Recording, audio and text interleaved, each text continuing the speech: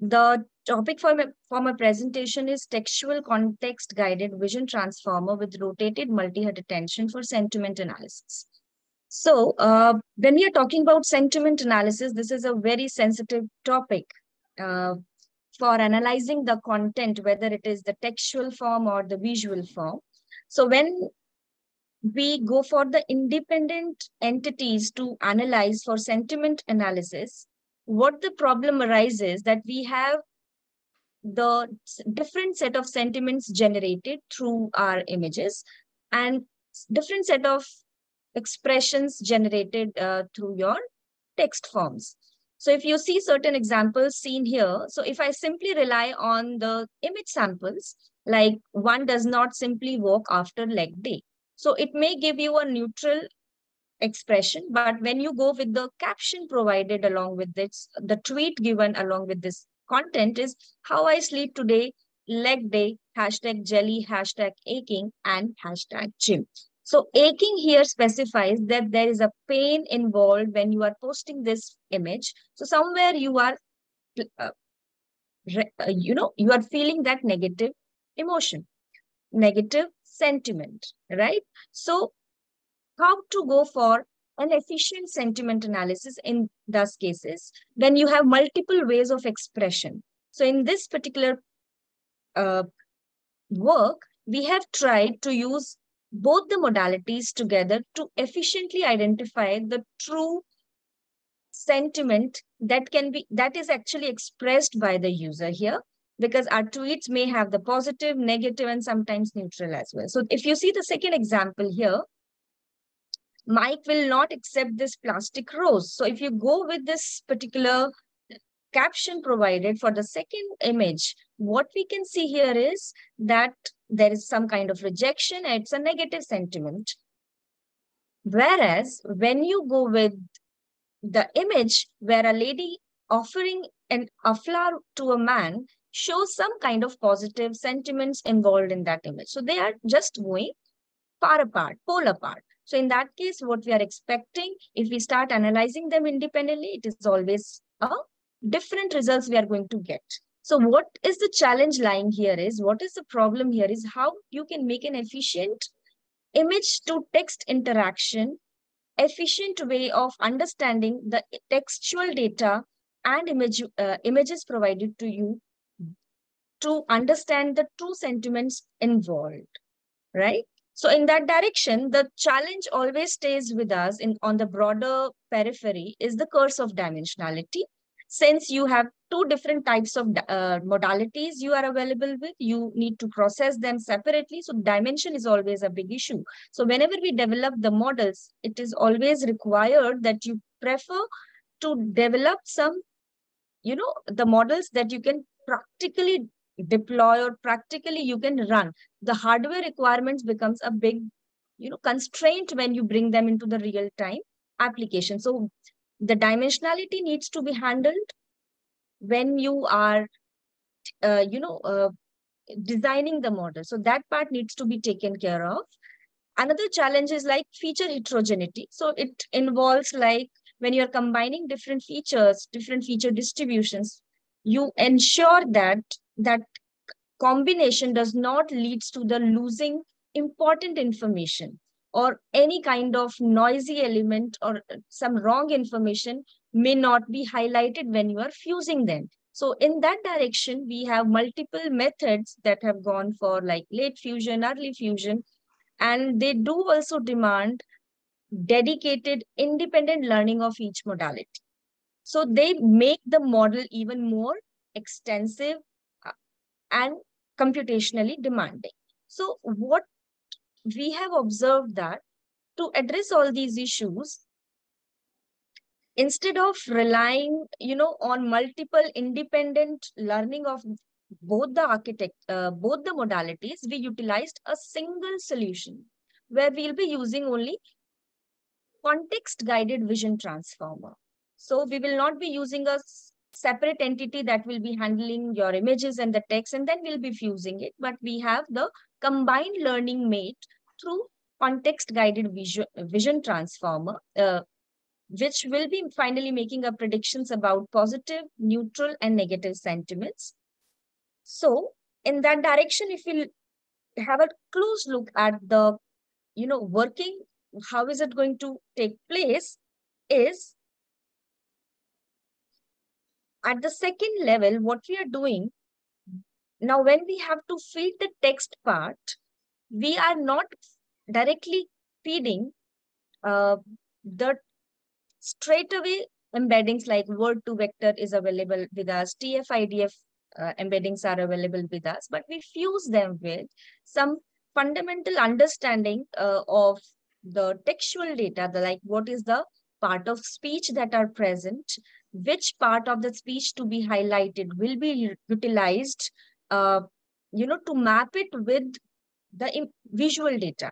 Then we also using the language model embeddings. So here we are ensuring that the model weights are not going to be heavy, as we are using the small version of language model version 2, which is a pre-trained model to get the embeddings for your textual description.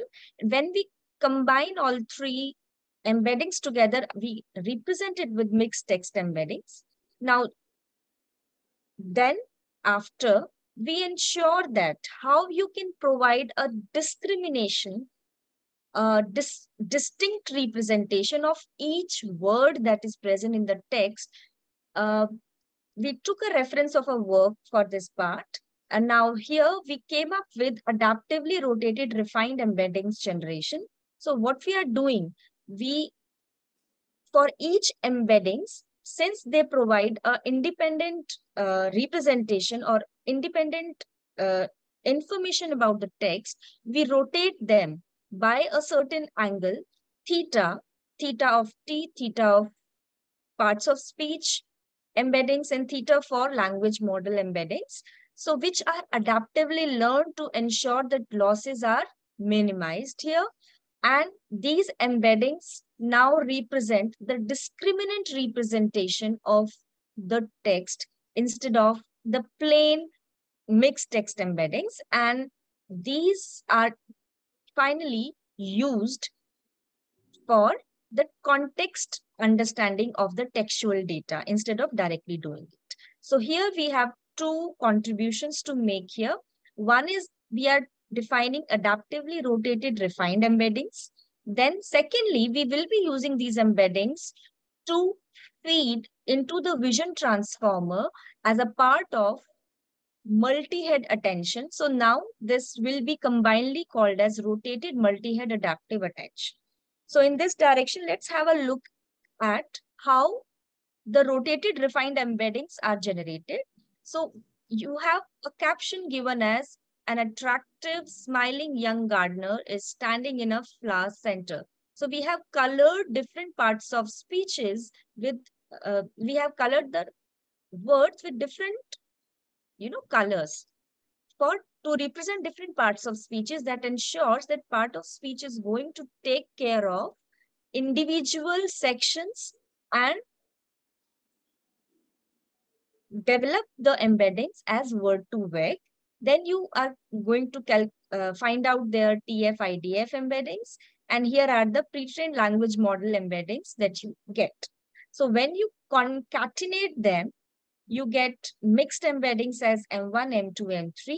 Then finally, you put them on the rotation scale where you rotate them adaptively. Now, these thetas are not the fixed values, but we have learned it during the training process to ensure the minimized learning.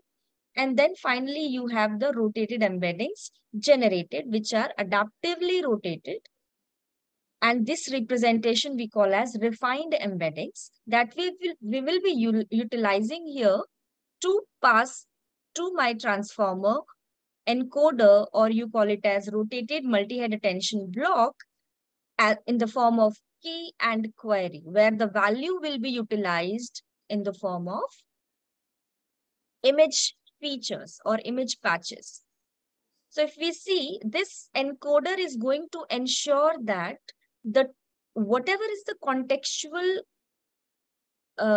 textual context the tweets hold will be utilized to make an overlap with the content that image carries, which is fed to the transformer with by after dividing it into patches, then giving it the standard positional encodings, and then finally converting into the hidden linear layer embeddings. So this is afterwards within a multi-head attention. It is just the similar. The only difference we are finding here is from the standard multi-head attention encoder is the key and Q values are not the same visual data, but it is the textual data that will be given due attention. And here in this block, the individual embeddings are picked up, normalized, they are fully forwarded and normalized.